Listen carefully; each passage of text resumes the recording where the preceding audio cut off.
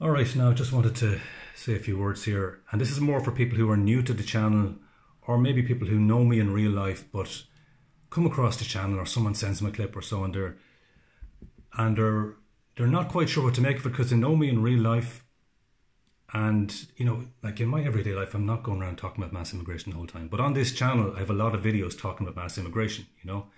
So that's, for some people, that's just not going to make sense. Why is Tomas going on about all mass immigration? And what, does he not like immigrants, or does he have a problem with them? Or and this is the perception people will have, and it's a false perception, obviously, but that's the perception that probably people who know me in real life would get if they came across this channel,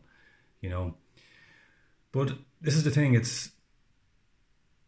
these are important issues and they do need to be spoken about. And unfortunately, because our system, if you like, our mainstream, haven't really been speaking about, issues like mass immigration in any kind of objective way up until very recently. And they've been forced to do so really over the last, say, 3 to 6 months because of circumstances, because the ordinary people have said, no, this is not acceptable. We will not impose relentless mass immigration on our towns and villages, without our consent, completely transforming the character of our towns and villages, Like, this is, just on a basic moral level, this is wrong, and anyone really who's looking at the situation honestly and fairly should recognise that. But the problem is, we haven't had that balanced perspective on things coming from, we'll say, the people in power, whether that be in media or politicians or economists or cultural commentators and so on. So that's really why I've been speaking about mass immigration quite a bit over the last number of months, especially on this channel.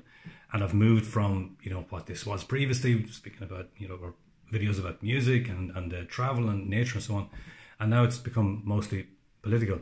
But, I'm aware that, I'm still interested in all those other things outside politics, and I don't really want this to be just a political channel. So I probably will, pretty soon, I'd say, maybe once these elections are over, I'm probably going to make a lot of these videos private for the time being and just go back to this being a normal channel. Because, in my real life, I am a normal guy. I'm not obsessed with mass immigration. It's just that it's something that needs to be spoken about, and it needs for ordinary voices, ordinary people, to actually say, here's what is actually going on the ground. My opinions, the things I'm saying, are reflected by really hundreds of thousands of people across Ireland. If you look at all the, in fact, even millions, if you look at all the polls, especially over the last, say, 9-12 months, most people, the majority of people in Ireland agree with the general sentiment of what I've been saying in these videos about mass immigration. They might not agree with everything, with all the minutiae, but the general thrust of what I'm saying, the majority of Irish people, and probably not just Irish, there's probably quite a few foreign people who lived in Ireland, would agree with, I would say, based on the polling that's been done over the last year or so. So this is what I'm getting at, These are important points. They need to be made. Some of them already. Some of them people maybe don't realise, They might have some idea, but they haven't really heard it explained, in a more fuller way, like that video about diversity candidates.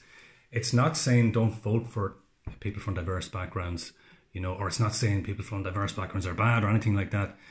It's simply saying recognise there are certain behaviours that are innate and that come from our racial, ethnic and cultural backgrounds, okay?